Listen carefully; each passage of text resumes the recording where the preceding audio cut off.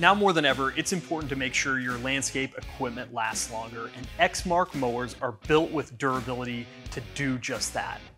But just like some other equipment you own, eventually it might need some revitalization. All right, I am here with Mike Mayfield, who's a product manager here at Exmark, and we're talking about revitalizing your mower. Now, you know you've spent a lot of money and you've invested in a product that you love. And there's some things you can do to maintain it with regular maintenance. Mike, tell me about some of the regular maintenance ideas we can be doing. Sure, we've got the obvious ones. You got to take care of your engine and your hydraulics. With the engine, you've got your air filters, your oil filters, your spark plugs, those types of things in the engine. And then you've got your hydraulics. Really important that we keep fresh oil in those to help with cooling everything and keeping the parts lubricated well. Okay, so general maintenance, that's the sort of stuff we're doing regularly. You can do it on your own, you can have it done at your dealer, but that's the stuff that keeps it running day to day in good shape. Now let's talk about revitalizing it. So this unit here, it's got about 700 hours, it was in for some service, nothing big, but we can think about larger ideas when it comes to revitalizing. What might those be? Yeah, the first thing I think about, this unit is a rear discharge, so we've got the bumpers on the sides, okay. So those might wear, they might get some wear on them just by rubbing against concrete, those kind of things. Anti-scalps will tend to do that on a side discharge deck over time.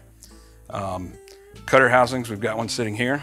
That's another thing that just over time, they wear out. We've got industry-leading bearings and housings in there, but based on conditions, things wear out. And so as an operator or someone who's responsible for this equipment, how do I know when some of this revitalization might need to be done? Do I pay attention to an hour meter? What else could I be doing? Yeah, an hour meter is a great source. Your operator's manual is going to guide you through a lot of those critical points. Okay. But the other thing you're going to do is you're going to listen to the machine. If things sound different, if you see something performing different, your cut quality is different, or if a part's wiggling, I mean, that's a dead giveaway that something's worn out there. Listening is a huge tool to be able to know what's going on and what might need to be done.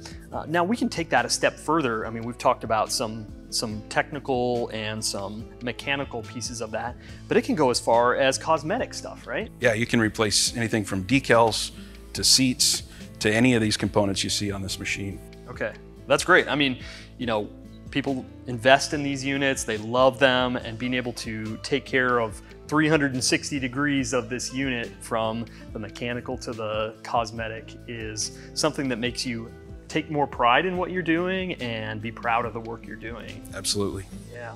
So if you need to get parts, whether that is a mechanical part, whether that is a cosmetic part, you can talk to your local dealer. They're able to get these parts. You can also shop online at exmark.com through the Shop Local program, where you can actually order parts online and have them shipped directly to your door.